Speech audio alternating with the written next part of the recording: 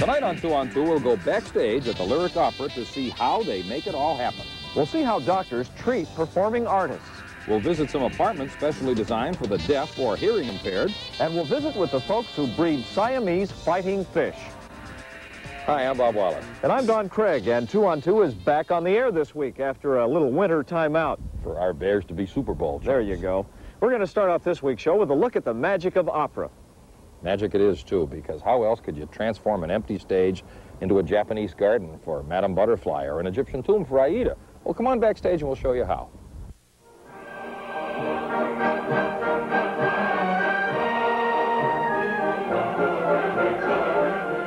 On this stage, magic is made. With music and costumes and scenery, the stage of Chicago's Lyric Opera becomes Paris, 1850. It's the opening party scene of Verdi's La Traviata.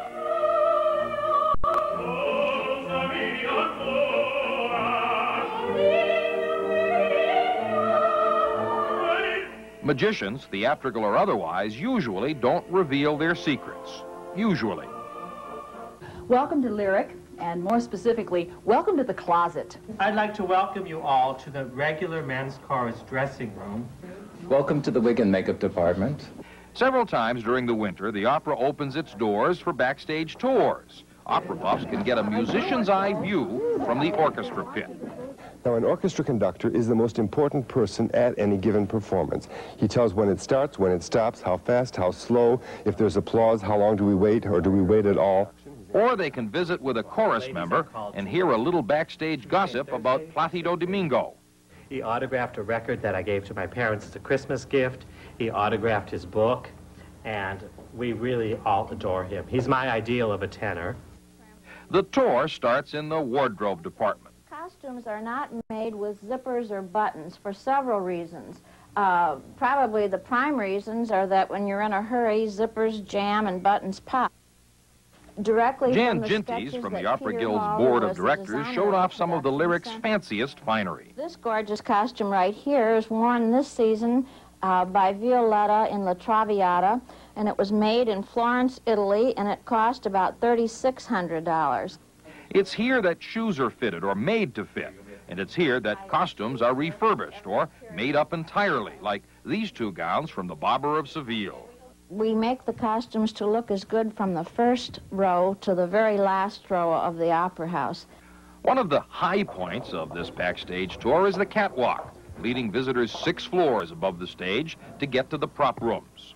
I'd like to bring you through the main prop room and show you the many props that we've used during the years. Eddie Klein's the man in charge here. He's been property master for 20 years. These torches get a lot of use. It's a propane tank put into a can, attached to a club with some screen wire and asbestos, and we can adjust the size of the flame by these valves. The prop rooms are like the most wonderful attic you've ever seen. Here are the big flower pots used in La Traviata, a Buddha from Madame Butterfly, skeletons from Don Giovanni, a bird for banquets. That's a roast pig that we use for banquet scenes, and we trot that out every time they want a banquet. This wind machine provides sound effects for stormy scenes in operas like Rigoletto.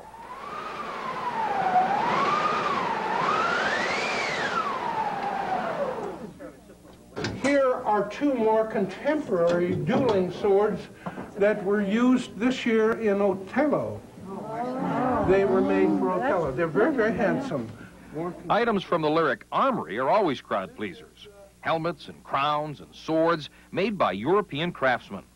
Armorer Ken Stenstrom says they have 50 of some helmets in both silver and copper, but others are one of a kind.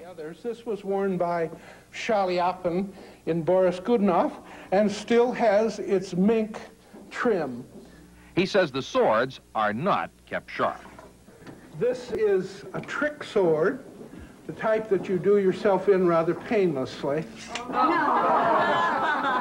Because it's retractable blade. This is the trick sword used in Faust. When during the duel it breaks in half. So it is made with a little trigger here, and as it's thrust, it breaks. And you see, everything works if you just know the right trick. Winding downstairs and through hallways, a visitor really gets a sense of how vast the Opera House building is and how much work goes into the production of an opera. In the wig and makeup room, for instance, we're told that the wigs are cleaned after every performance. This one will give you a good idea of the construction of these wigs. This is a very lightweight wig that's made entirely on a net. It weighs only perhaps 2 ounces, and it's very comfortable to wear. The bad part is that it has to be glued to the head. Around us are the chorus wigs from Capuletti, Traviata, and Meistersinger. They also do mustaches and goatees here, too. This net that everybody worries about really has a tendency to disappear into the skin as soon as it's glued down. Of course, this was made with a very fine net, the kind that's used for film and television. It's very expensive. The final stop on the tour is the stage of the Opera House. There is no amplification of sound to the house itself. It's here that swords and costumes and props all come together to make the magic of opera. And standing on this magnificent stage, it sure is easy to let your imagination whisk you away, say to Paris around 1850.